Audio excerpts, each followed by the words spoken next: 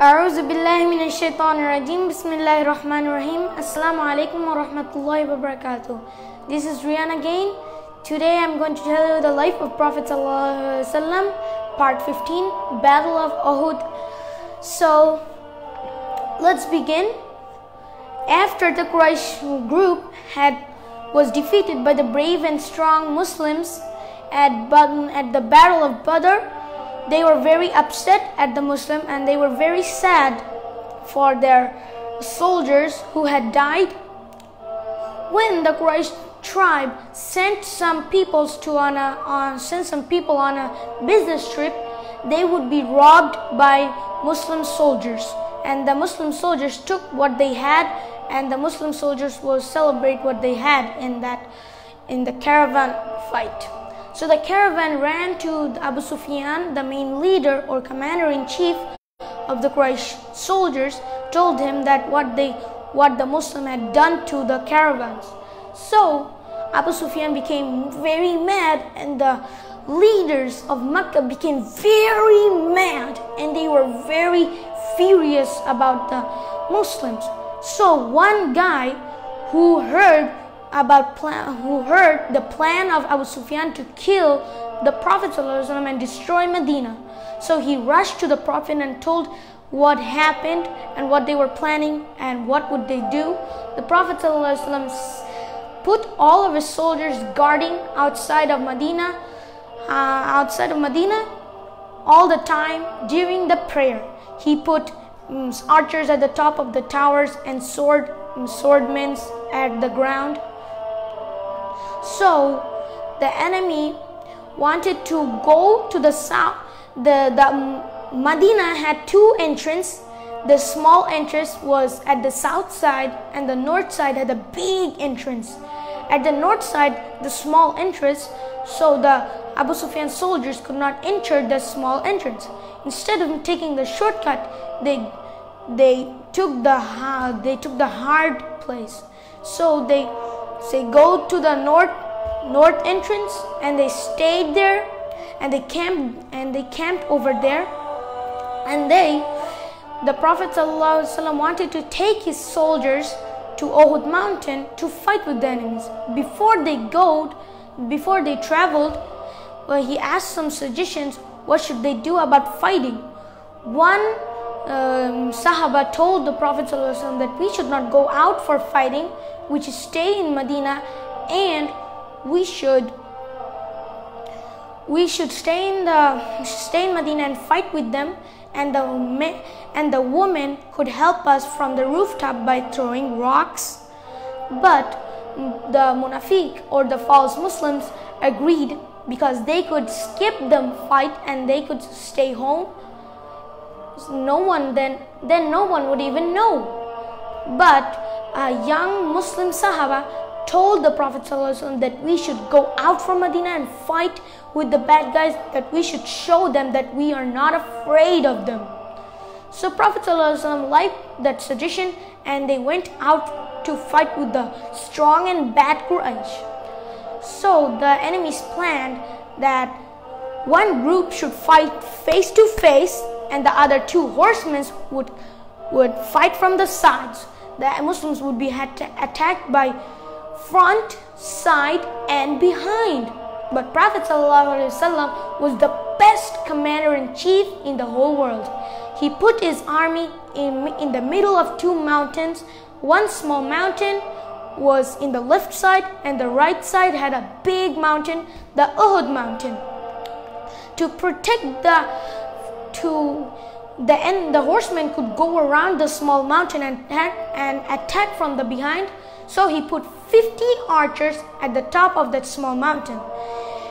When they were arriving there, then it became night. Then they had to sleep. 50 people were guarding, and the others were sleeping. When they prayed their Fajr prayer, then the munafiq, false Muslim, were making excuses. Abdullah bin Ubaid and his 300 soldiers were making such bad excuses, and they had planned the whole time to they had planned the whole time to betray the Muslims. Then the Muslim army had only 700 soldiers, and the Muslim had not many stuff to fight.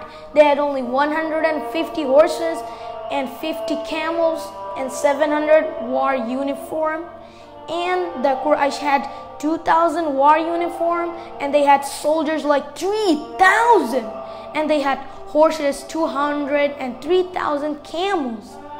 So when they arrived there at the next morning, and when it was after the Muslims prayed their evening prayer or the Zuhr prayer, then they made up their position for fight.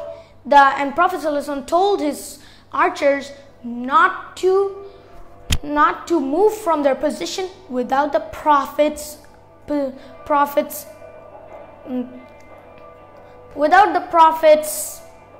if the Prophet says to move, then they should move. Without his permission, they could not move from their place or position.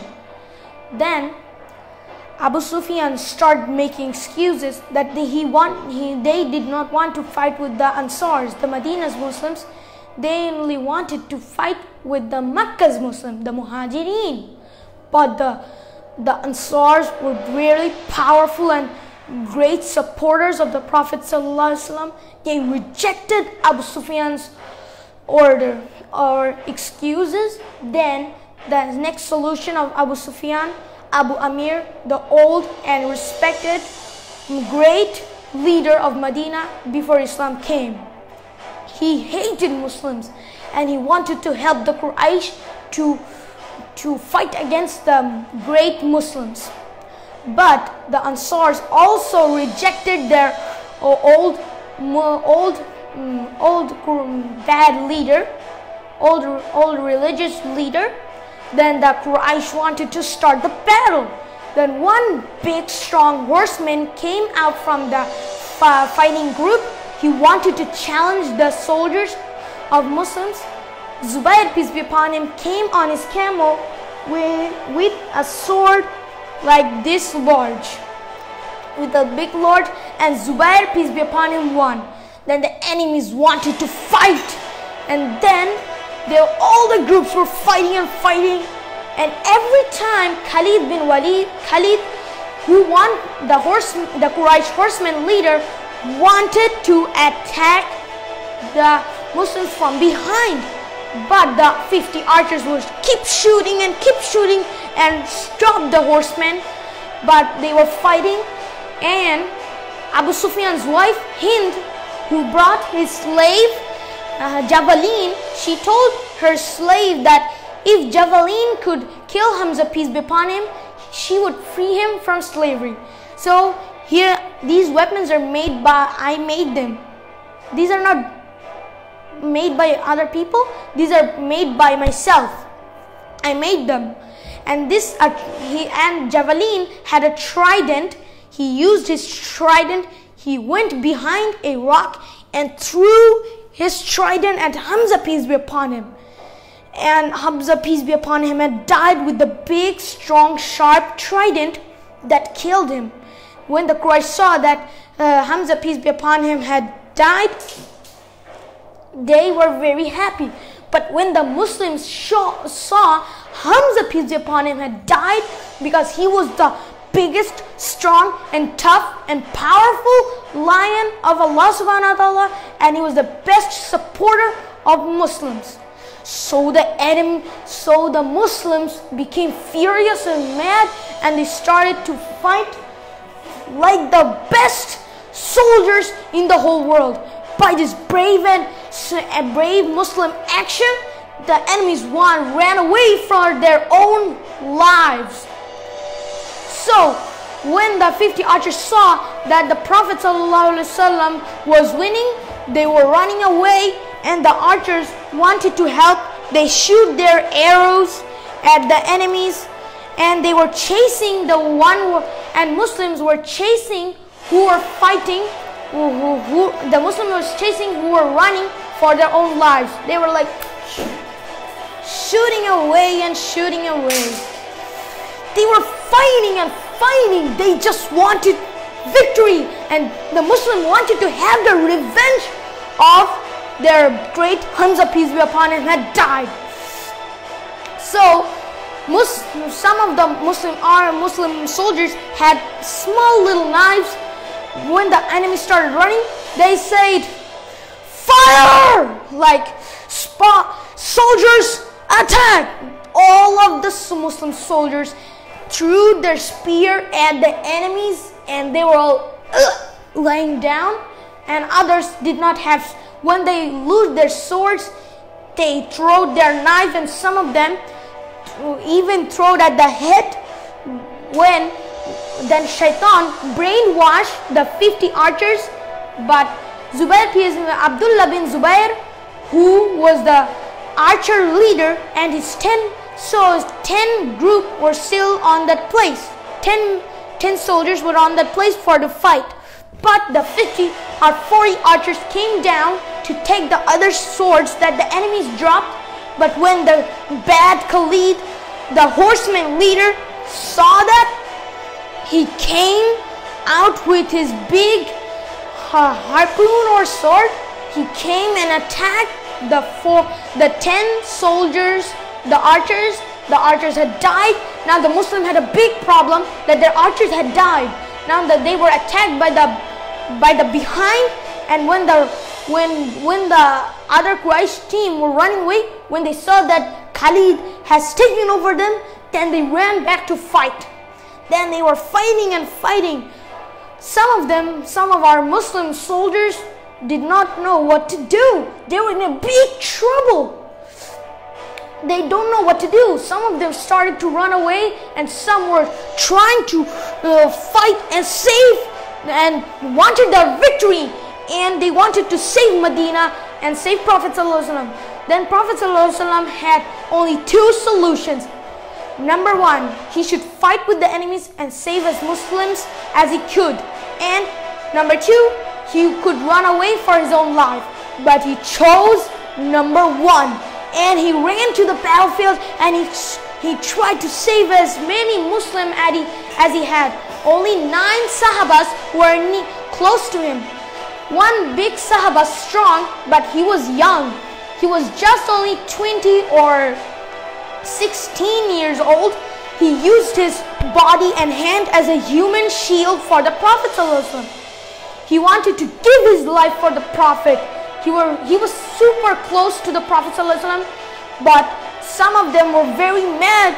They tried to protect the Prophet, but Prophet ﷺ was hit on his elbow with a sword by a Quraysh soldier. Then the human shield and Sahaba killed that man with furious anger. Then Ali and Abu Bakr and Amr, peace be upon him, came to rescue the Prophet, and they were fighting and fighting.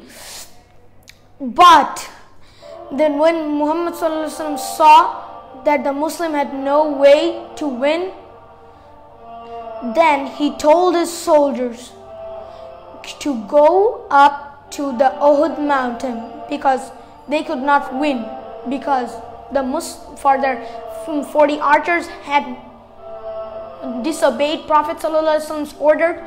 Now they were defeated by the strong Quraysh. Then the Quraysh were happy to defeat them. But some of the soldiers were climbing up the Uhud mountain.